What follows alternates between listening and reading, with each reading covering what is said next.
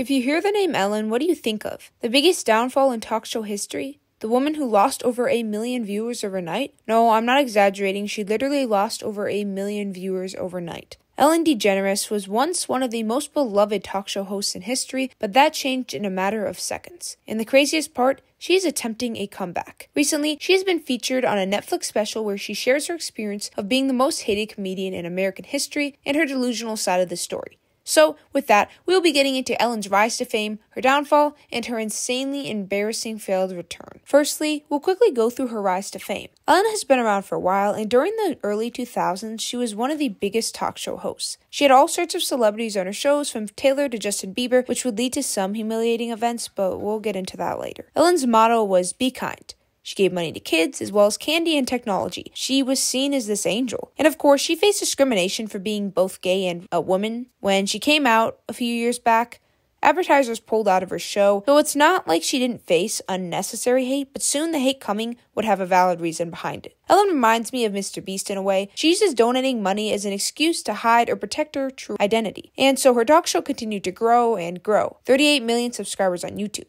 Tens of millions of views each video. And then the news came out. The news that she was mistreating her employees. Accusations of alleged SA in the workplace, hostility, abuse, and more. Employees said she would allegedly not let them make eye contact with her. She was rude and just a horrible person overall. We were told from the very beginning, don't talk to Ellen, don't do this, you can't go into her office. She specifically pointed out Ed Glavin, the show's producer, as being the guy who does Ellen's dirty work.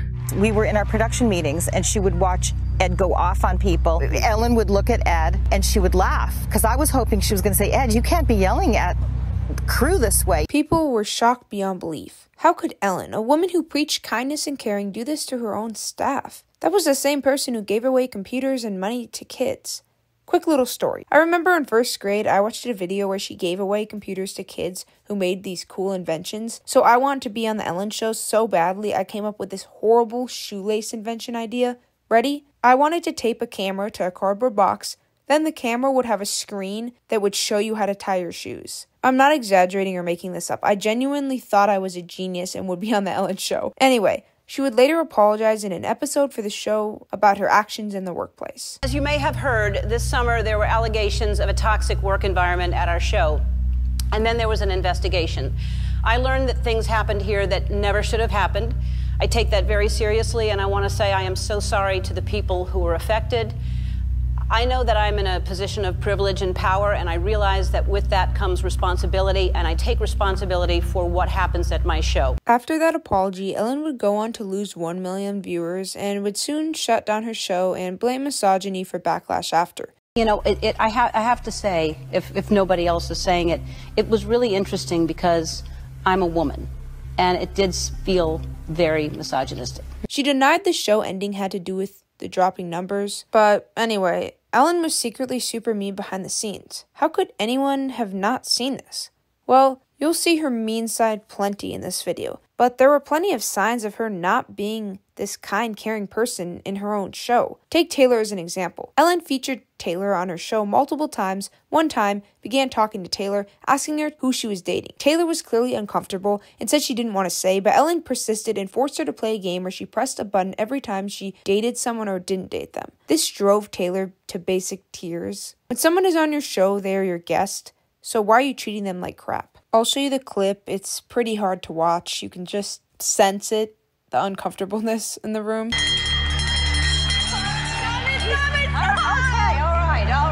Another example that wasn't discussed a ton at the time was with Harry Styles when he was on her show, and she brought a fan to meet him who kissed and touched him incredibly inappropriately. Harry laughs it off awkwardly, but it's so obvious he's uncomfortable. Of course, Ellen knew this would happen. She probably specifically chose this fan just to make it funnier and crazier or whatever, but it's just kind of sad. Like, this is so disgusting, and I don't care if you hate the celebrity, you should agree that no one deserves to be touched inappropriately by a random stranger. We're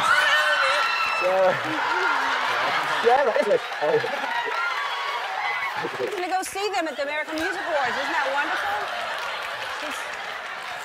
It was just an awkward moment. It's not like Ellen was super kind to fans either. She caught a fan taking 2 gifts instead of 1 and reacted like this. You go sit in that Ellen jail over there right now. No, you'll steal stuff back there. Come here, this way.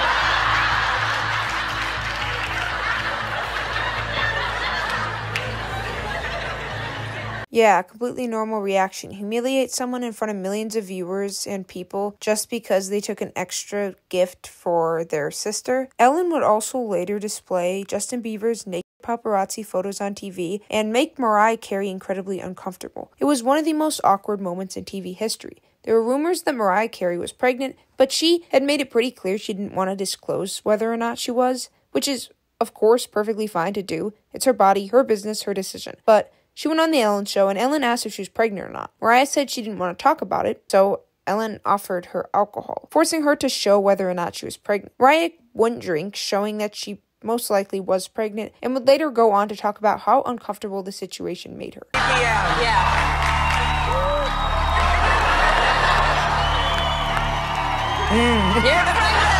Sadly, Mariah would go on to have a miscarriage, which makes the situation so much worse because now it had to be public, and it's just horrible. I feel so bad for Mariah. So yes, while Ellen did her best to mask this darker side, she showed some signs that she wasn't the person she pretended to be. But years after ending the show, after all the insane backlash and hate, Ellen has returned.